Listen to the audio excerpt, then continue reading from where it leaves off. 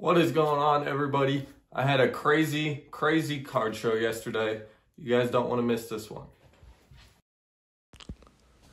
Started off the show. We got there about an hour after it started at about 11.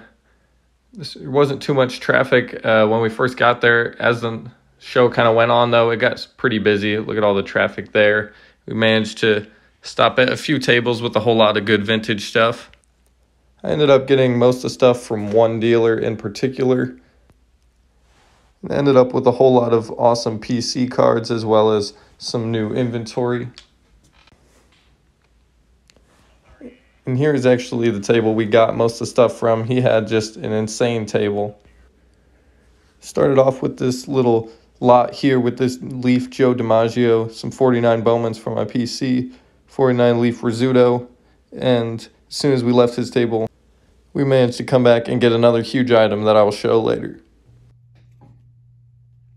All right, this was an awesome card show. As you can see, the first little lot we had in here, this 1949 Leaf Joe DiMaggio.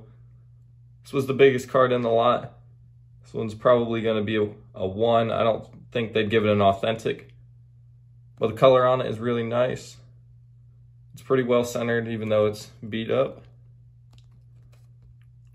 That's an awesome Joe DiMaggio card. Another Leaf card in there. It's the Phil Rizzuto. This one's also poor condition, although I don't think it has any creases, just kind of staining and all that.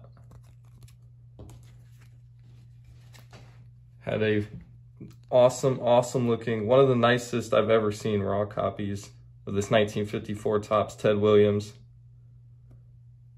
I don't know if you can see it there's a certain light, there it is, that you can see a bit of a wrinkle in there, but it looks amazing.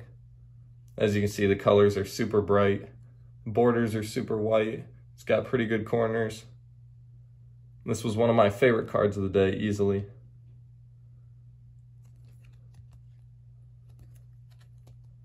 Set him down there.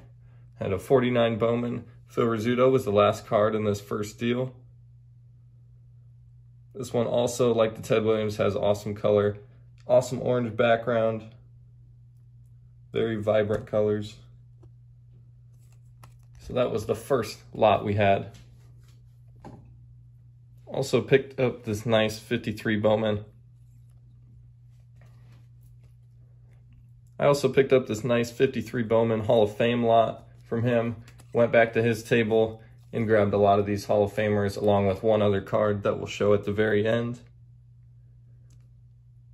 It's a Phil Rizzuto. Most of these are in like good condition, maybe VG. Billy Martin, got a Campy. Feller. This one actually has some paper loss on the back. That was kind of a throw-in.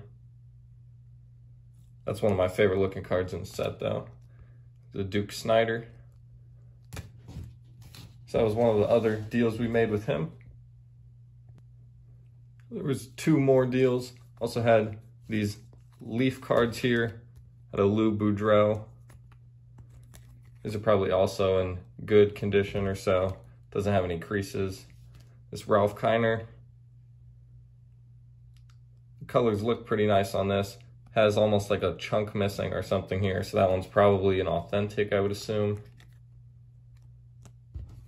Nevertheless, still good looking card. Another Bobby Dorr. Just got one of these back from SGC. Still had to grab another one though. And then as a little throw-in, had this 62 Topps Mini Minoso. There was one more deal we made. This was with a different dealer for this 1952 Topps Look and See Babe Ruth. I've never had one of these before. I don't see many of them. I think I looked it up and there's about 1,000 or so, maybe 1,500 graded. But the colors on this one are all right. Well centered. I don't think it's that hard to find centered though. But still an awesome Babe Ruth card. Give him a stand here. Are you guys ready for this? I don't know if you guys are ready for this. Okay, here we go. 51 Bowman Mickey Mantle rookie card. I paid $2,400 for this because of the writing. But honestly, if you ask me, I don't mind it. I'd much rather have that than some type of mustache or beard, something drawn on him. If there's gonna be writing, why not have it be his name? And this one is not going anywhere. This one's going straight into the PC, into the vault. And we'll figure out a way to make it work. But he's not going anywhere. Absolutely awesome card.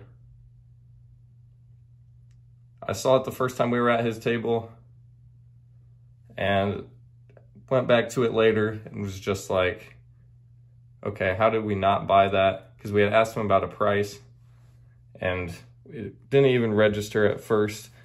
I just kind of was looking at other stuff, bought other stuff, and I was about to leave the table and I turned back around and I was like, no, I need the Mantle.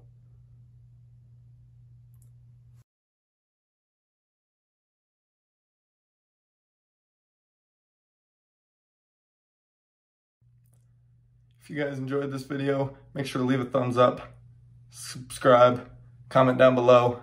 Make sure to stay tuned for future videos. I'll see you guys later.